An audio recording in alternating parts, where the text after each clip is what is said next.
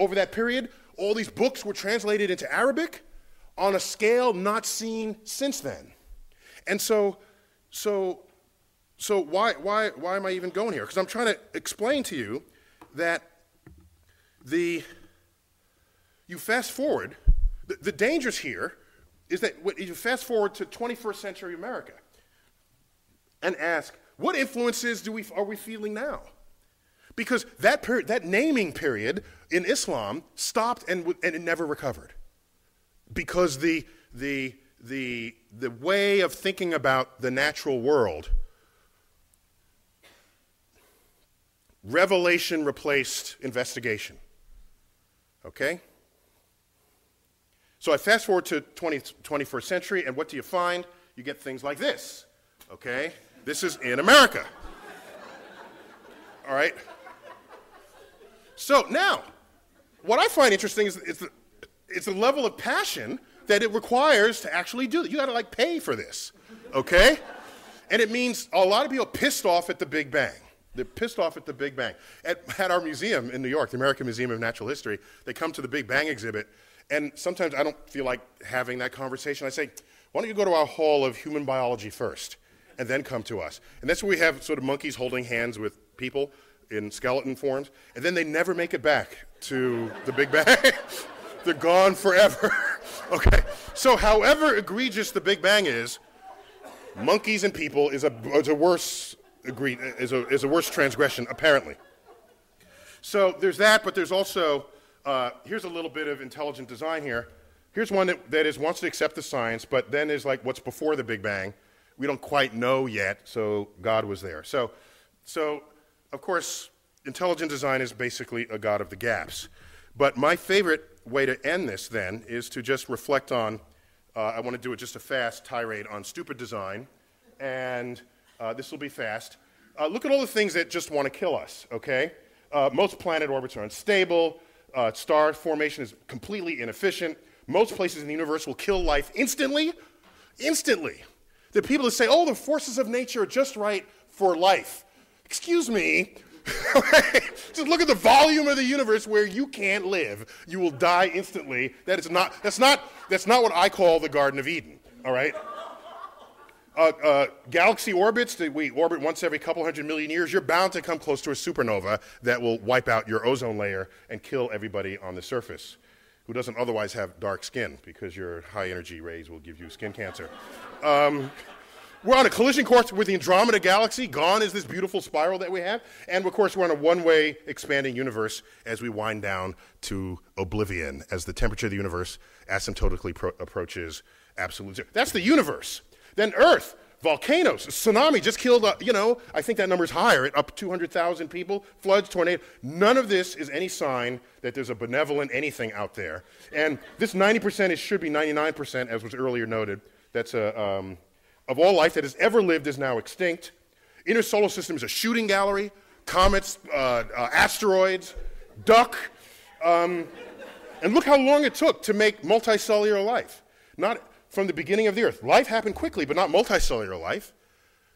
You needed your cyanobacteria to sort of crank on the oxygen, get the oxygen budget going. Then you could have that's sort of rocket fuel for multicellular creatures. But that took 3.5 billion years. That's hardly an efficient plan with us in mind. And in human beings, this is like the most tragic of them. I don't even include here the expression of free will where people want to kill each other. I'm talking about nature killing us without the help of human beings. Aggressive childhood leukemia, hemophilia, all of this. And we so much praise about the human eye, but anyone who's seen the full breadth of the electromagnetic spectrum will recognize how blind we are.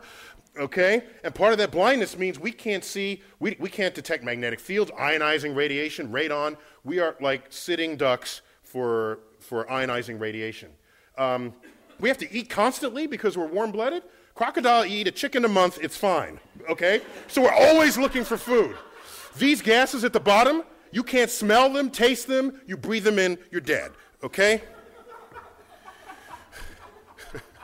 So I'm almost done. I'm sorry, I'm taking up your time here. So, and with the birth defects, most are unknown. Look at this. Others, it's like abuse and infection and stuff that human beings had something to do with. We have no idea. Oops, I pushed a button by accident, sorry. No idea. No idea. And, and birth defects are tragic. They're tragic, particularly if they happen to the family afflicted by it.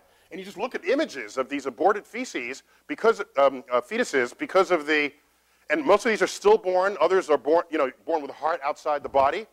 And so this is all simply stupid design.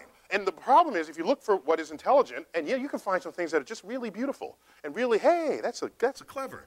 The ball socket of the shoulder, and a lot of things you can point to, but then you stop looking at all the things that confound that revelation.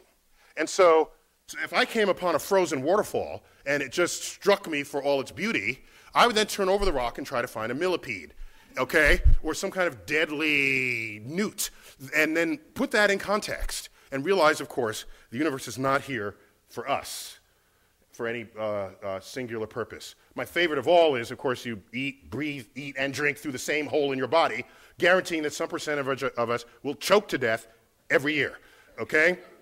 Imagine if you had a separate hole for breathing and eating and talking. That would be just really cool, right? It was just, you could drink, breathe, and just talk, and you would never choke, all right? And it's not a hard request. Dolphins breathe and eat through different holes in their body. And that's a mammal. So this is like Santa Claus could bring this one. And this one, of course, my favorite of all, what's this going on between our legs, right? As you've heard, you've heard it. It's like an entertainment complex in the middle of a sewage system. No engineer would design that at all, ever. It's like the wrong juxtaposition of elements. So what I want to put on the table is the fact that I don't want the religious person in the lab telling me that God is responsible for what it is they cannot discover. Because look at the hubris of that. You're in the lab and you say, I don't know how this works. And not only that, no one alive on earth knows how this works. And not only that, no one who will ever be born will know how this works. That's kind of audacious when you think about it. And then you put it down and go on to the next problem. If this problem is a cure for Alzheimer's or cancer or whatever else, I don't want them in the science classroom. And so the issue is simply about progress and discovery. And in my recent forays into Washington, I've been closer to a community of Republicans than I have ever been in my life, because I grew up in New York City. And in New York City, I think that person is Republican back there. You see? No, not that one, the one behind that person. Yeah, that's a Republican. There's another one. That's in New York. So you grow up this way, and I get sort of baptized into a Republican administration. I had 2 consecutive appointments in the Bush administration, one on aerospace, on the aerospace industry, and one on space exploration, NASA's future, basically.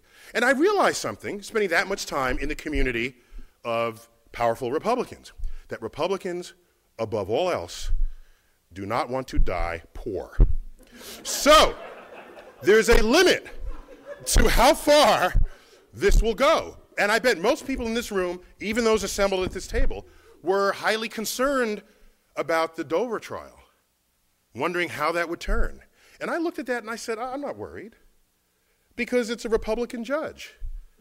And in the end, if you put people who are not making discoveries in the science classroom, that is the end of the foundation of your future economy.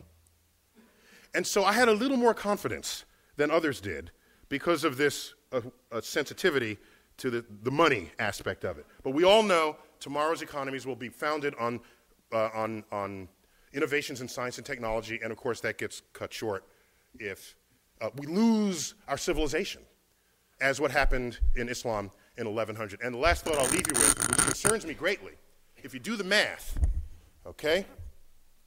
Just look, you look at all the Nobel Prize winners there ever were, some even in this room, and ask how many were Muslim. And it's like 1, maybe 2, okay? I think a second one was in economics. And the one we referred to was described earlier, the co-winner of the Nobel Prize with Professor Weinberg, Abdus Salam. And he's not Middle Eastern Muslim, he's Pakistani Muslim. Okay? Now, How many Nobel Prizes are won by Jews? It's like a fourth of the Nobel Prizes, okay? Some high fraction of the total. And then you look, how many Muslims are there in the world? It's like 1 billion Muslims. How many Jews? 15 million tops, okay? So you to ratio these numbers, had Islam not collapsed in its intellectual standing in the year 1100, and you just do the ratios, they would have every single Nobel Prize today. So the fact that it's not only just a few, it's near zero, it is deeply worrying. I'm concerned about what brilliance may have expressed itself and did not in that community over the past 1,000 years. And so what I want to put on the table is why, so that's the end of my talk, but I want to put on the table not why 85% of the National Academy rejects God. I want to know why 15% don't. And that's really what we got to address here. Otherwise, the public is secondary to this. Thank you for your attention here.